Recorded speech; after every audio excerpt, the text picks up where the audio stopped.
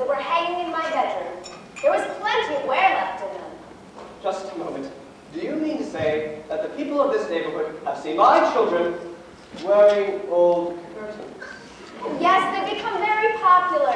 Everyone smiles at them. I don't wonder. They say, there go Captain Von Trapp's children. My children have always paid credit to my name. But Captain, they weren't. They were just unhappy little marching machines. I don't care to hear from you about my children. Well, you must hear from someone. You're not home long enough to know them. I said I don't want to hear. I know you don't want to, but you've got to. Take Liesel. Liesel isn't a child anymore. And if you keep treating her as one, Captain, you're going to have a mutiny on your hands. And Friedrich, he's afraid to be himself. He's shy. He's aloof. He needs you. He needs your confidence. Don't tell me about my son. Brigida can tell you about him. She could tell you a lot more if you only got to know her, because she notices things. And she always tells the truth, especially when you don't want to hear it. And Kurt, he's sensitive. He's easily hurt, and you ignore him. You brush him aside like you do all of them. I haven't finished yet. Lisa just wants to have a good time. She just has to have a good time. And Marta? Well, I don't know about her yet, but someone has to find out about her. And little Gretel, she just wants to be loved. Love her, Captain. Love all of them. They need you. Stop it!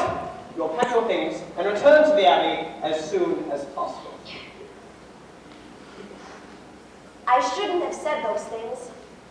Not in the way that I said them. After you've gone, there'll be a return to order in this house. I won't have you running around the neighborhood making a mockery. What's that? Singing. Singing? Who's singing? Your children. My children. Singing.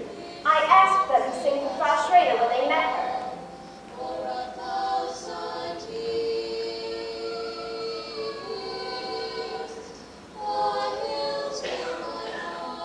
They never sing.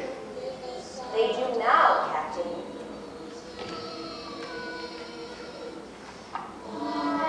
You must hear! Every song it is. My heart wants to be like the wings of the rose that rise from the waves to the trees. My heart wants to sigh like a child when from a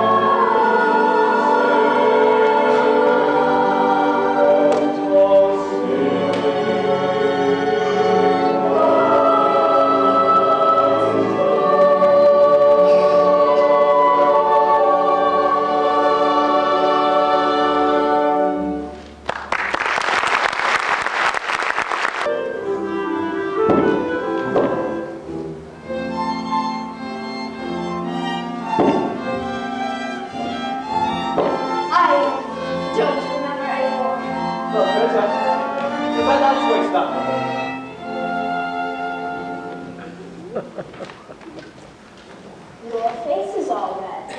I suppose I'm not very used to dancing. Well, hello there.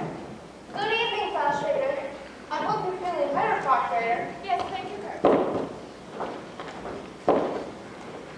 I've learned that I never want to leave these walls again. Why did they send you back to us? They didn't send me back. I left. I left without saying I was going. Without saying goodbye. Sit down, Maria. Maria, what happened? Why did you do this? I was frightened. Frightened? I was confused. I never felt that way before.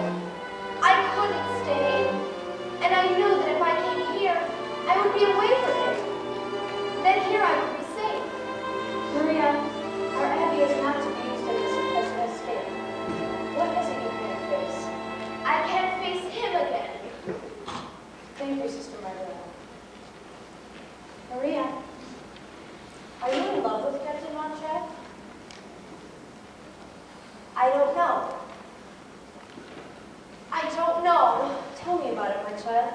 Regina said that I was, and that her father was in love with me. And there he was. And we were looking at each other, and I could hardly breathe. Then I knew I couldn't stay. But you do like him, Maria. Oh, yes. Did you let him see how you felt? If I did, I didn't know that I did. That's what's been torturing me. I was sent there on God's errand.